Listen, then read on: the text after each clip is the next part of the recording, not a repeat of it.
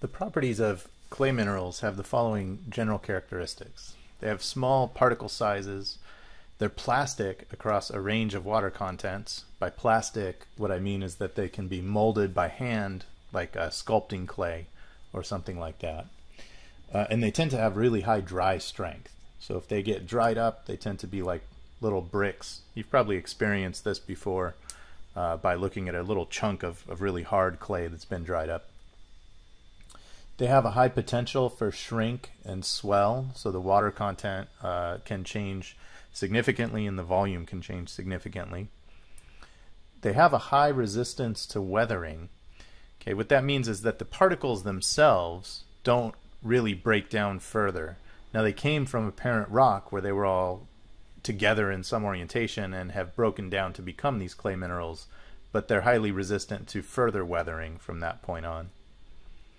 And importantly, the particles have a net negative charge due to electrochemical surface interactions. Clay minerals are built from two important building blocks. One of them is a silica tetrahedron. It's shown here in the upper left corner, and it consists of a silicon atom in the middle with oxygens on the four sides in a tetrahedral shape.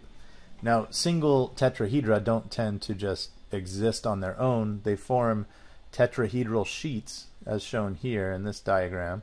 It's a little bit difficult to visualize because it's a two-dimensional representation of something that's three-dimensional, but you can imagine there are silicon atoms at the center of each of these tetrahedra.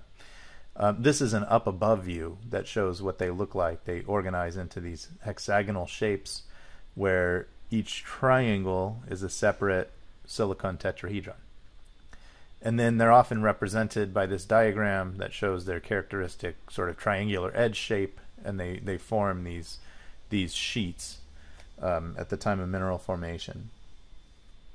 The other important building block is the octahedral sheet, and this one's formed by an aluminum or magnesium or other cation with hydroxyls or oxygens at the edge points, and they form these sorts of sheets like shown here in item B, and they're represented by this sort of rectangular diagram shape right there, and this is an up above view showing how they're all linked together.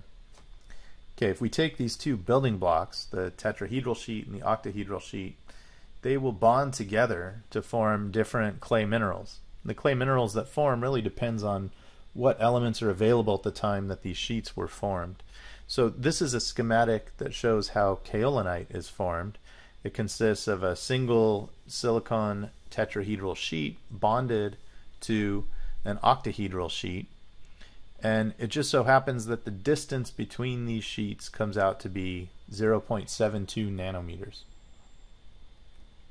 So here's the atomic structure of kaolinite, showing that tetrahedral sheet on the top bonded to the octahedral sheet there on the bottom. And this is a scanning electron micrograph of some kaolinite. This one's pretty well crystallized. The length of the bar is 5 microns here. So you can see the platy nature of these clay minerals. This one is a scanning electron micrograph of halloysite from Colorado.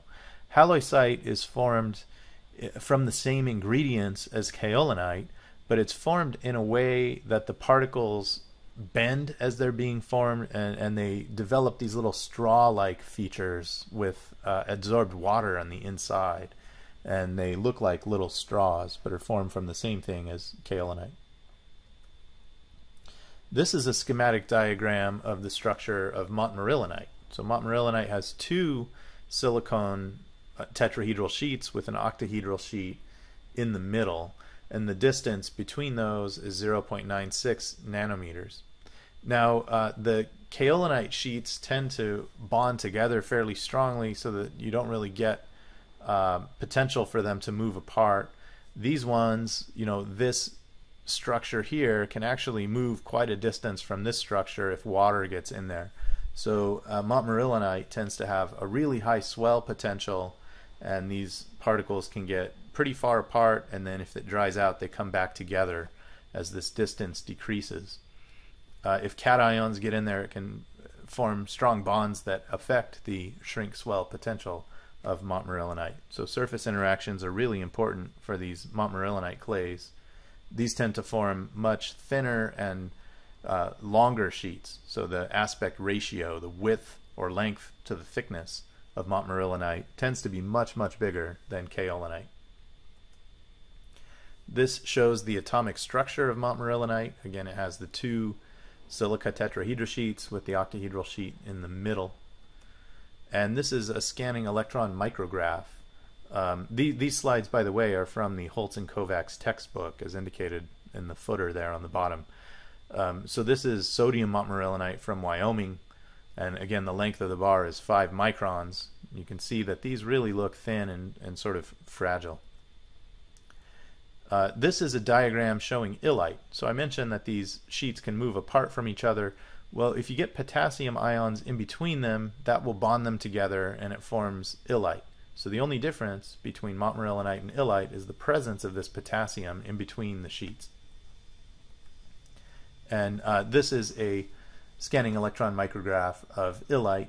Tends to be somewhat similar in the terms of the platiness to montmorillonite, except the aspect ratio tends to be a little bit smaller. They don't have the really big width or height to thickness ratio like montmorillonite does. So less swell potential. Here's a schematic diagram of chlorite, which technically is a clay mineral, but it doesn't really behave like a clay so much.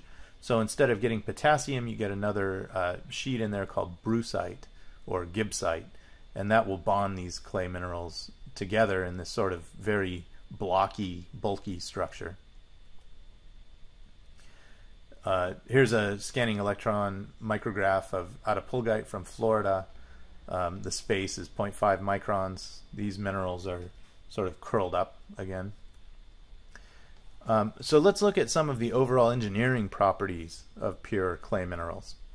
The specific surface area for kaolinite tends to be 10 to 20 meters squared per gram.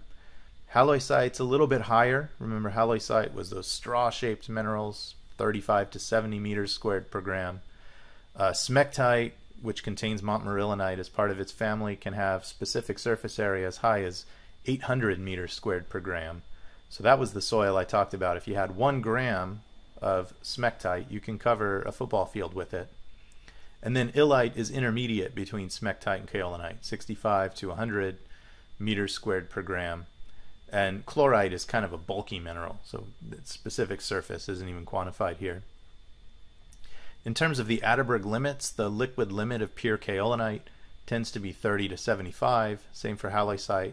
Smectite can be 100 to 900, so you can have a water content of 900% before a smectite, pure smectite mineral will transition from a solid to a liquid behavior.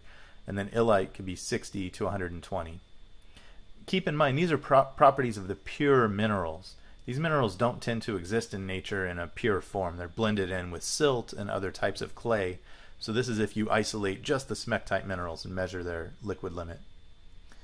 The plastic limit for kaolinite, 25 to 40, halloysite 30 to 60, smectite is 50 to 100, and illite is 30 to 60. The shrink swell potential is negligible for kaolinite. Halloysite may shrink. It turns out that if you dry them out, the individual little straws can split apart and lose some of that absorbed water, which will cause them to shrink. Smectite has very high shrink swell potential, and illite has low shrink swell potential because of the presence of those potassium cations in the space between the minerals. The hydraulic conductivities are given here in centimeters per second over quite a range. Okay, this is a 2 order of magnitude range, 10 to the minus 5 to 10 to the minus 7. Same for halloysite. Smectite, 10 to the minus 7 to 10 to the minus 9. This is very low hydraulic conductivity. And then illite is 10 to the minus 6 up to 10 to the minus 8. Again, intermediate between smectite and the kaolinite minerals. Okay, the C sub C value, this is the coefficient of virgin compression, tends to be around 0.2 to 0.3 for kaolinite, as high as 1 to 2.6 for smectite. So smectite minerals tend to be much more compressible, and that has to do with just the way that the minerals orient themselves relative to each other. Although the surface carries a negative charge, the ends of these clay minerals actually have a positive charge. So they often tend to orient themselves in an end-to-face configuration that has a very large void space and can be highly susceptible to compression. The friction angle for these minerals, for kaolinite, generally 24 to 30. For smectite, can be as low as 5 degrees. So what happens is that these minerals get oriented such that all of their long sides are in contact with each other, and they slide past each other in that configuration very easily. This is actually the cause of a lot of landslides that form in sedimentary rock formations that have significant amounts of smectite minerals in them. So you can get failures of rock on very gentle slopes if they have these smectite minerals. And then illite is intermediate again, 17 to 24 degrees.